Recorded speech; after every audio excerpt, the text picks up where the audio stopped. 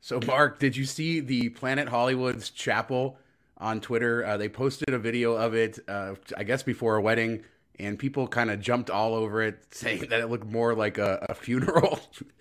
What do you think? Yeah, I like the comment that's like folding chairs says luxury to me. It does seem a bit. I mean, if you're gonna put a wedding chapel together, like make it. It's a small space. It doesn't cost that much to make it look nice.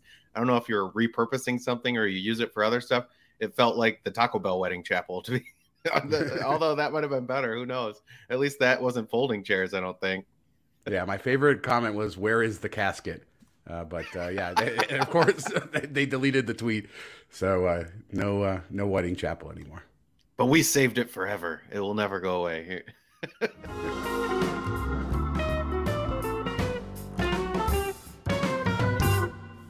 Mark, we talked about on the show that you were coming to Vegas and we were going to go around and do all kinds of crazy things. And then, of course, I had to go to Hawaii and I caught COVID on the way back, or I don't know how it all happened. I think I actually got it back here in Vegas once I was back here a couple days. But nonetheless, I've been down for the count for the last week or so, right as you were supposed to come. So we didn't get to do our grand tour of the Las Vegas Valley. And we were supposed to do 2 videos last week, and we messed that up too. Well, we got lucky. At least we did the MGM Rewards one before I got sick. So Yeah. we got something out there. Yeah, I even tried to reach out to a mutual friend in Vegas and some other people in Vegas, and I was like, "Hey, I might still come out. Are you available?" And they're like, "No, I just tested positive." So like Vegas is is kind of Yeah. everywhere. It's everywhere. Like half the people there, I feel like have it. At least a vast majority of the people I talk to do, which is kind of crazy. That's all happening at once, but that's the world we live in. The cool thing was I was able to cancel the flights because with the pandemic and everything, airlines have allowed free cancellations, and we waited until like the day before, and that's when you finally got the positive test results back. So I canceled, no issues. I got credit. That's good. Well, Delta just extended till 2023, so plenty of times to use that. And MGM, it was a comp room, but I went and they're like, "Oh, you can't cancel. So we're gonna have to keep the fee that you paid up front, or the deposit. Your deposit of $0 will not go back back to you." I was like, "Okay," but they did have a thing in there. If it's because of COVID or whatever, call us and we'll do it. But I think it's still kind of crazy that it was more than a full day out. Like, this shouldn't be an issue. You guys should know what's going on, but that's MGM, I guess. Yeah, it was crazy. As you pointed out, I know a ton of people who got COVID from just that weekend in Vegas. Now so hopefully we'll get to do that trip at some point. We'll get to take you all around all the places that you haven't seen. I was really looking forward to it because there had been some casinos and places I hadn't been in a while. I feel better. I'm hoping next week. I delayed. We're leaving for a while, but we delayed that trip for a week, so I'm going to have a little bit of extra time. So I'm hoping I'll be able to go to the Strip and stay down there and do some stuff next week. So hopefully we can get that on the channel. Now, I did want to follow up also on my Allegiant customer service experience. People who watched the show know a few weeks ago that Allegiant kind of screwed me on my Raiders tickets that I had as part of a hotel package. They sent me, like the cheapest seats they could when they were supposed to send me 200 level tickets. I said I wasn't going to Come on, 400 and 200 is about the same. It's just like a mile higher, but besides that, it's fine. Yeah. So like I had filled out a form, but I wasn't going to go through spending hours on the phone dealing with them. And so I finally got a response to my, filling out the form almost a month ago, I think, or several weeks ago. And here's the response. It says, "Thank you for contacting Allegiant. We apologize for the delayed response. We are experiencing a high demand in emails, and we're trying our best to respond as quickly as possible. If you still need assistance, respond to this email, and then we'll take another 3 weeks to answer it," basically. So that's the Allegiant customer service The brush experience. off. Yeah, pretty much. They probably went through all the things that have been sitting there for a month and just hoping, "Oh, we'll send this as a courtesy," hoping that you don't respond. But I did respond to the email saying, "Yeah, you didn't give me the tickets that I was supposed to get. It's not resolved, so we'll see if somebody actually responds to that. We'll play this game, keep it going, even though everything is long past." But that's an update. Don't book through Allegiant Vacations. Stay far away from Allegiant.com when you're booking any travel. That'd be my suggestion based on my experience. Good advice. Sage advice that everybody already knew. Except me. Well, it still worked out okay. Okay, so CES happened, and It was a couple weeks ago, but we didn't have a show last week, or at least a new show last week. So I thought there was a few cool takeaways there. The first takeaway I saw was just that it was empty, right? We saw like the LG booth, which was just like a few little things and like vast amounts of empty space. A lot less people. I think only about 40,000 people came. But what were some of the coolest things you saw on the floor? Yeah, there was a video on Twitter I saw of color changing cars where it would go from like white 1 second to black the next second. I don't know how this is useful unless you're, a drug dealer or a bank robber. It's like GTA. Did you ever play GTA back in the day where you had to paint your car? You took it to now you don't even need to do that. You just flip the switch. Yeah, so you just drive down the street. Oh, we're chasing a white car, and then you're just like, boom, black. Here we go. Take a right. Turn it to black. Let's go. We're good now. I think it's pretty cool. I think it's cool. Yeah, it's temperature sensitive, so it doesn't always work well. But I would love to see it in person because it looks pretty cool, like magic in the video. Did you see any of those like really creepy robots that were around at CES with like they look like from iRobot, that very human looking face? Oh yeah, I did see that video where they were asking her questions and she could kind of come up with like unique responses and everything. It was very, very creepy. This is how Terminator 2 started. So Rise of Machines is coming. The end of the world probably in 5 years. Yeah, pretty much. That's what Elon Musk said. Speaking of Elon Musk, well, he didn't say 5 years, but he said AI is a big threat. But speaking of Elon Musk, CES also brought traffic jams in the Tesla tunnels under the convention center, renewing everybody's criticism of the system and how it might work. There were people kind of stuck there for minutes waiting for the cars to clear out, and people are not happy about it. Yeah, and that's the thing. Like, it's still way better than what they had before. Minutes is better than walking 30 minutes or 20 minutes, whatever it takes. But the fact that they overpromised all this stuff is the issue. And then if it's in the small tunnel and they're having problems and they're having drivers and all these other issues going on and all the jokes we've made about it, when it goes to a Vegas wide system, what are the problems going to be there? So it doesn't make me feel. I did call this that there would be challenges, but it doesn't make me feel good about the future. It could still be better, and it's if it gets cars off the road, that helps. But I don't think it will be as slick as like a Minority Report movie thing where it's just like zooming around type of situation. So if he would have just under promised and over delivered, that's what I always do: set the bar expectations low and then shoot for high. But him, he's got to put it up here and then come in at this level. I don't know about that, but I think that I think your point is good. I think there will be challenges with the system.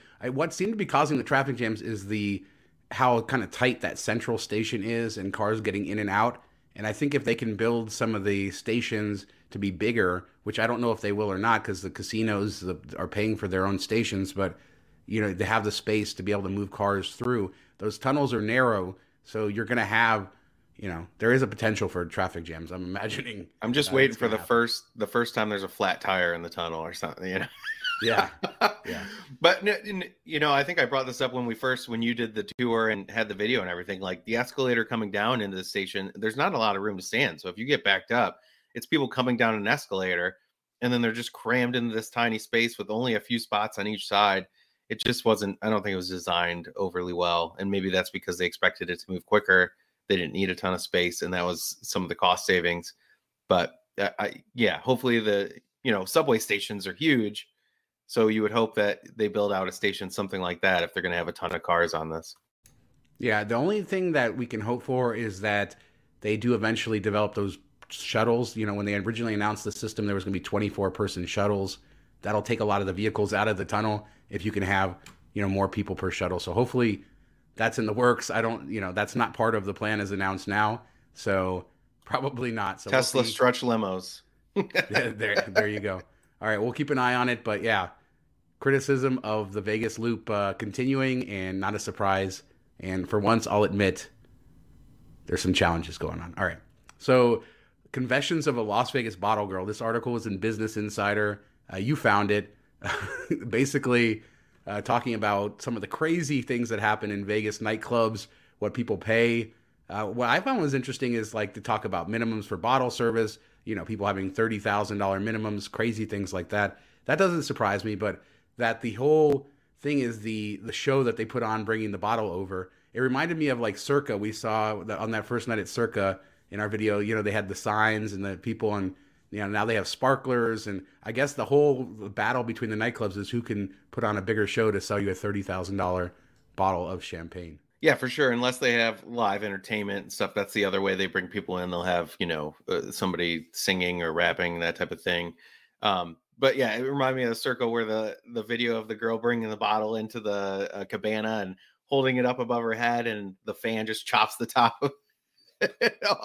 It ruined like $1,000 bottle. I mean, it only cost them probably like $75, but just the markup is insane. And that's in, all clubs, but Vegas takes it to the next level. And then the fees associated with it. And we've seen these at the day clubs and even the nightclubs. There'll be a $600 fee just for getting the room, and then they'll charge all this other stuff. And, if you do a club, be sure to pay attention to the tip, because they automatically add it in at most places. My buddy ran into this when his company went to a place and they spent like $10,000 at a club. They didn't notice that they added it in, so they added another 20% or whatever on top. And basically the girl, made 40%, a little over 40% that night. So she was happy, but watch out for that. That's something that they slide in there for sure. But yeah, the minimums are kind of crazy. The bottles, a $30 bottle going for $600 is crazy. And it only goes up from there. Yeah, it gets crazier. And your point is a good one with the DJs and the amount of money that they're making. But it's crazy because a lot of these nightclubs fail in Las Vegas, even despite what they're charging. Despite all of this, it's still so competitive, to be the it nightclub, to be the place that everybody wants to go. And the other thing I thought was interesting from the article was they said that all the tips are split among the servers. So if you get a bad table or something like that, it's sort of split evenly. And then it says like every once in a while they'll get a tip of $100,000 or more. And then they have to wire the money to the servers because there's not enough cash there to pay out the tips. I thought that was quite interesting. I was born with the wrong features. I would definitely be a bottle girl. No, but you got to imagine, on the weekends they're making between $5,000 and $10,000 a night, I would assume. So that's kind of crazy when you think about it. I mean, there are some clubs will require them to bring in people, like recruit people or stay friendly with people outside of the club. Other ones, they just show up to work and do their thing. So I guess it depends where you go. And I'm sure it's highly competitive to get a job. I can't even imagine. It's probably harder than getting like a movie role, like an extra movie set role to get in there and go through the process and everything they require. It's got to be crazy. Yeah, it can't be easy to get that job. But yeah, it's a fascinating article. We'll put a link down in the description. It is behind a paywall, unfortunately, but there's still some interesting things to find there. All right, so moving on to some quicker stuff. Caesars Entertainment, we got some new restaurants to announce. Peter Luger Steakhouse, the very famous, I think it's the oldest steakhouse in America, oldest steakhouse in New York City, is moving into Caesars Palace, which is confusing because they already have the old Homestead Steakhouse, but I think Peter Luger is moving into the space that Rayo's abandoned. So they just love to take New York staples and water them down and bring them to Vegas. That's what they love to do. So hopefully it'll be good. It'll be expensive for sure. Peter Luger, known for very, very high quality steaks. The other interesting restaurant announcement was Martha Stewart is bringing her own restaurant to Paris, Las Vegas, that she's designing it herself. And another addition to that with the Vanderpump stuff going in there. She says it's based off of her house. So yeah, it'll be interesting. Well, she did spend a lot of time there under house arrest, so she would know it well. Okay. I wonder. No, I mean, I wonder if Snoop Dogg is going to be involved in it in any way. I don't know. Yeah, I know they're good friends and all that. Martha Stewart, I don't think is a big draw. I don't think anybody's going to come to Vegas and have to search out Martha Stewart. Maybe I'm wrong there. Peter Luger for sure will be a draw, and that's always been a thing. Like when I've walked around Caesars Palace, this is their premium Caesars Entertainment, their top-notch place in Vegas. And I know the Homestead is nice, but I never really felt like there was anything that was like, oh, this lives up to Caesars Palace. So hopefully they can do that with this steakhouse and it be a big draw, like a top-notch restaurant in Vegas that everybody wants to go to. I feel like they've always had kind of lower tier stuff in there compared to where it should be. So this is a step in the right direction. As far as Martha Stewart, okay. Yeah. I mean, we'll see. It's interesting that how they're revamping the restaurants there. I agree with you. Peter Luger will be a good addition. My guess is maybe the existing steakhouse at Caesars will go away and that venue will turn into something else. But we'll see how it goes. But tons of turnover in the restaurant space in Caesars, and we still have more venues that we probably haven't heard of. So we'll keep up on that. Did you see the Oscar Goodman statue? Now Oscar has his restaurant at the Plaza, and obviously he was a very famous mob attorney, made most famous, I guess, by the movie Casino in the 90s. But one of his clients was Anthony Tony Spilatro, who is probably the most prolific killer or alleged killer in Las Vegas history. I think he was expected that he killed 27 people. Oscar Goodman kept him out of jail, and they erected a statue to brag all about it, including a sign that says he killed 27 people and Oscar Goodman kept him out of jail. Quite an interesting choice, I guess. Yeah, I don't know what to say about it. Like, it's just a weird thing to be proud of, I guess. But it will draw people in, potentially. People that love the movie will come and want to take pictures with it. So I get why they're doing it. I don't know if it's in the best taste, but hey, it's Vegas, so, Well, we got the Mike Tyson statue at Resorts World now, and then you have... which doesn't make any sense. Yeah, so I mean... At least this one makes sense. That one doesn't make any sense. But I like it. I hope that they put up some more interesting statues around town. You could think of like the Rat Pack and some other interesting stuff. But yeah, it's a curious choice to put Spilatro on there. I get putting Oscar Goodman, of course, because he was the mayor of Las Vegas for a long time. He has more of a career other than just being a mob attorney. Probably one of the more famous Las Vegans in history. But no doubt it was his choice to do it. So go check it out at Plaza if you want to see what that looks like. Some other quick rumors here. Somebody posted on Twitter, and I don't believe this is happening, but I thought I would get your opinion on it, that Caesars might be working to swap out all of their chips to move to generic chips across the casinos. I'm not buying it. I haven't seen any other evidence to it. But, chips seem like they're an easy way to differentiate yourself, to put these cool designs. And obviously there's a whole ecosystem of collectors. Well, unless you're Virgin. Remember that chip at Virgin? I just don't. says like $1. It's like the plainest chip. It doesn't even say Virgin Hotels on it. It just was like a $1 chip. Because do try to collect some from the casinos. So I went up there and I was like, oh, can I, change and play a little bit, and got the chip. And I was like, really? Shouldn't even wasted my time for this. Like there's nothing to script on it that says where it's from at all. It just, I think it said like Mohegan Sun, and that was it. Like, yeah. So it's out there. Maybe that's how Mohegan Sun does it across their casinos. Yeah, from a business perspective, I get it, because think about how many people like take these chips out of circulation. You're buying more, and if you're buying all the same, you're getting a better discount. You're not replacing as much, all that stuff. Except for, if you're rehauling the whole system, you're having a massive purchase up front, to transfer everything over. I mean, but that is something that people like about Vegas and just casinos in general, is collecting these kind of like a keepsake, $1, $5. It's a cheap thing, and they're getting the money for it. Like you printed this chip up and somebody gave you $1 and kept it. So you made money from it. So I don't see why you take that away. I think overall, having unique ones adds more value than you would save by mass producing them.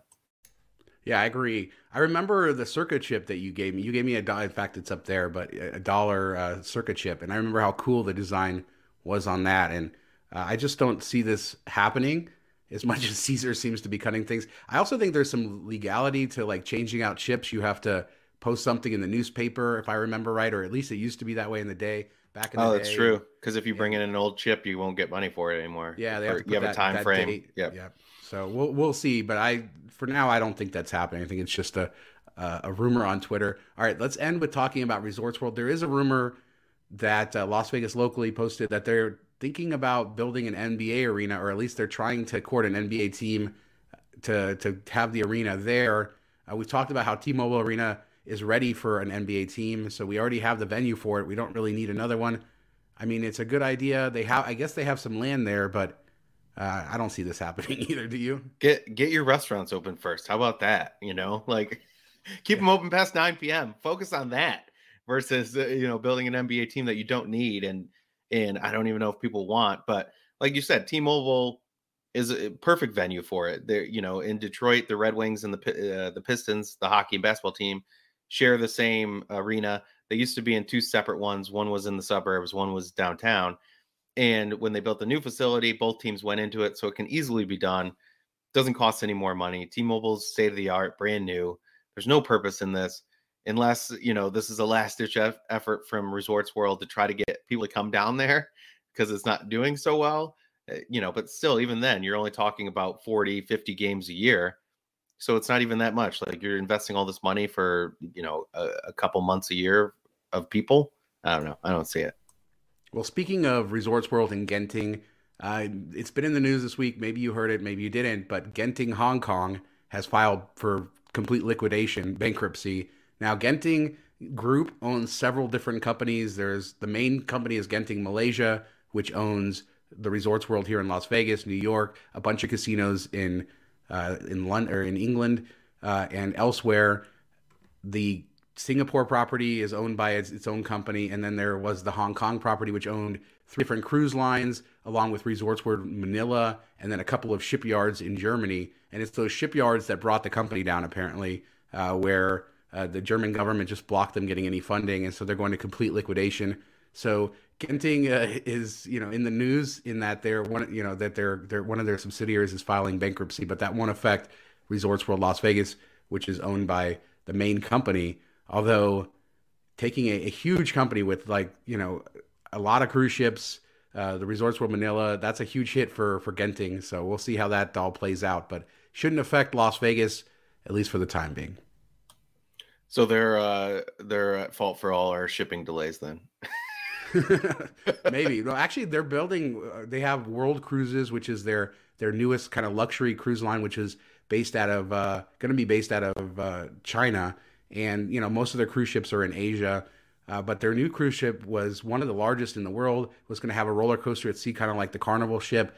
It's almost finished construction, so it's interesting that they have these cruise lines. Crystal Cruises, a long-time luxury cruise line, is owned by them. So somebody will probably buy some of these assets, obviously, and so these cruise lines may go on, they may not. Crystal Cruises just suspended all their sailings until they can figure this all out. So we'll see how it all works out. I don't know. Resorts World Manila is sort of a joint venture, so maybe the partner there will keep that going. So as of now, we still don't know everything that's happening, but they are going for a full liquidation. So it's not like they're trying to restructure the company in any way, meaning that this will affect those properties, but not Resorts World in New York or Bimini or the ones in the UK or Vegas or Malaysia. So yeah, it'll be interesting to see if there's any ripple effect. I wouldn't assume so because they've kind of segregated them all, but maybe not build an NBA arena when you're struggling in other areas. Build up what you got, but. Yeah, I think it's the same as like the rumor of the Oakland A's coming in and being right on the strip. Like, okay, let's throw a flyer out there and see what's what. But I don't know. I don't see it happening. Yeah, I agree. Let us know what you guys think about any of the topics we covered here. What do you think about the Oscar Goodman statue, the Resorts World NBA, or the bottle service at the clubs? Share some of your better bottle service memories. I'm sure people out there have some amazing stories to tell. Let us know in the comments. Don't forget to smash the thumbs up button and subscribe to the channel. Thanks so much for watching. Talk to you next time. See you next time.